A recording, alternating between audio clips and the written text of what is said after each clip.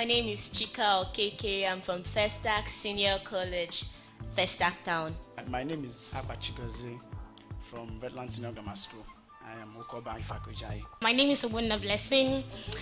Yes, a student of Girls Senior High School, Agege, and an ambassador of Lagos State. The changes I've seen due to the EKO project. You know, before, education in Lagos was just like, it's something I have to do, and because it's something I have to do because my parents want me to do it, to go to school. But now, due to the EKO project, because of the EKO project, we'll find out that most students, we want to really take our education seriously, and it has raised the competitive level in our schools. EKO project has really changed my life as a student, because before now, that was before the inception of the EKO project. In SS1, we sit on bare floor because we had no furniture, no physical infrastructure. Our labs were things you can't even write about, and teachers, as she said, teach in abstract, things that you can't see. But now, after the EKO project, you know, surfing the net for information your teachers can give you would broaden your view about life, would broaden your view about reading. When I was in SS1, I would be frank here, I was a C student in biology, a C student. But when the EKO project came in, our teachers went for training. They went for trainings, and now I can boast to any student, any school, wherever they are, that we have some of the best teachers, in fact, the best teachers around. I would give an instance. I will always use my English teacher and biology teacher. She always speak in abstract in the last few years. When she comes, she will tell the skeleton is this, skeleton is that, and there's no structure for it. But now, when she explains everything, if you bring the skeleton, I'll be able to label the parts for you. And now I'm an A student in biology, because you have things that will show you what you are being taught. Our biology teacher comes to class now with charts.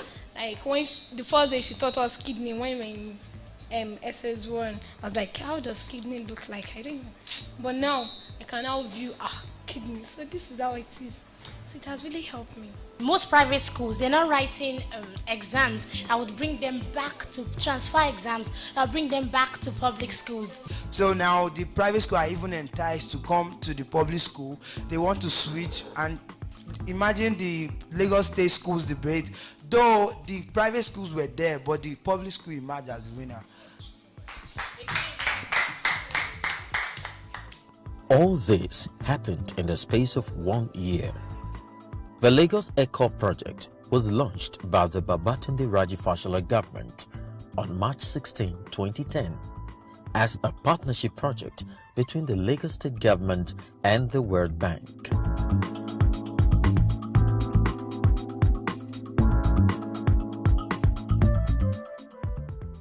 The Lagos EKO Secondary Education Project is complementing the work of the state government. Right now, the state government is spending billions of naira improving the infrastructure of our schools. They're renovating schools, building new schools, bringing in lots of infrastructural development to make life and to make learning much more conducive for the teachers and for the students. So in that way, making the environment conducive, making it comfortable, the government is spending billions of naira doing that right now.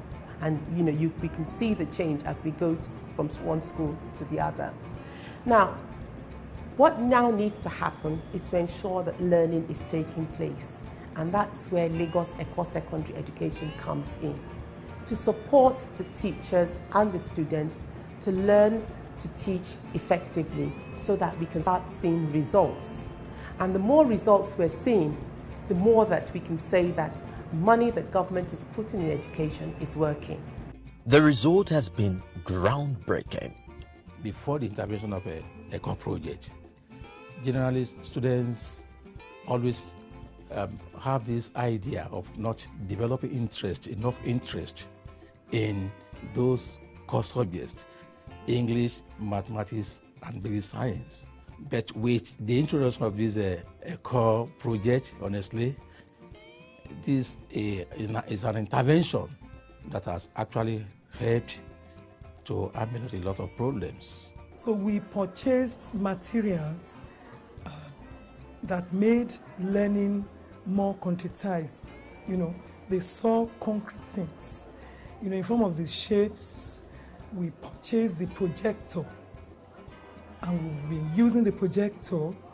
We purchased the CD player, which we have been using to teach oral English.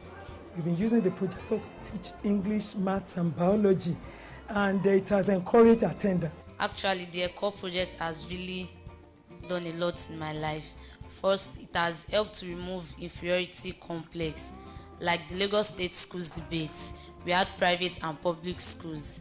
Actually, the public schools took first and second, which happened to be CMS Grammar School first, and my school, Lagos State Senior Model College. With the help, with the use of CDs, we're able to listen to pronunciation of words, which really assisted us, because in the debate competition, we're also told that you have to pronounce well and you have to make good use of your tenses. I have 4 children in this school. 2 is in GS3, 1 in GS2, and 1 in GSS1.